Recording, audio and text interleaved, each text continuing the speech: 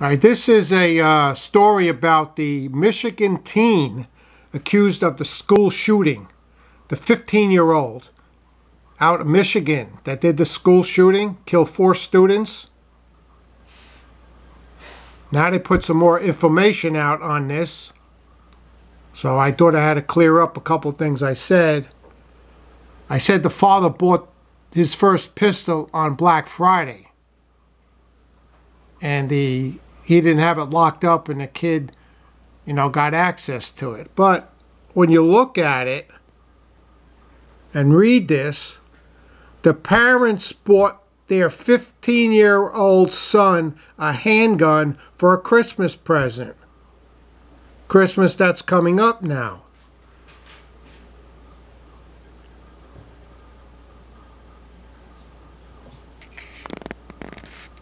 They're looking to charge the parents now with involuntary manslaughter. 4 counts. 4 people got killed, 4 students.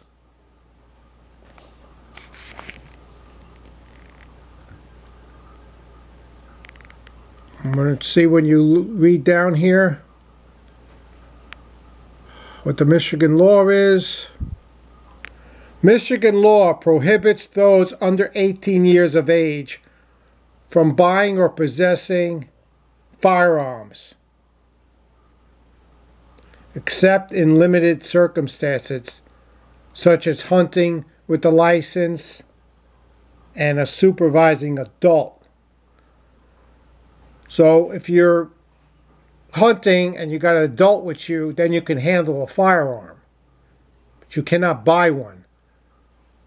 This state here is 18 years old for a rifle, and you have to be 21 years old for a handgun to buy it in this state here where I am.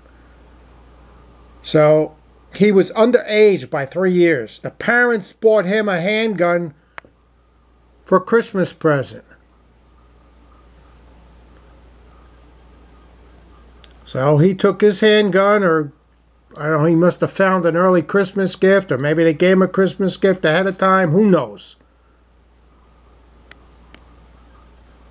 But that's the story on that. He was underage, 15 years old.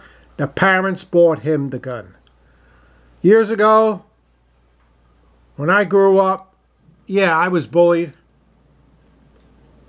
and beat up, but we settled our fights with fist fights we had. And a week or 2 weeks later, we were friends again. That's how we settle our differences. Today, it's different. People shoot someone or stab someone, and the life's over, and you cannot patch up and make good later on.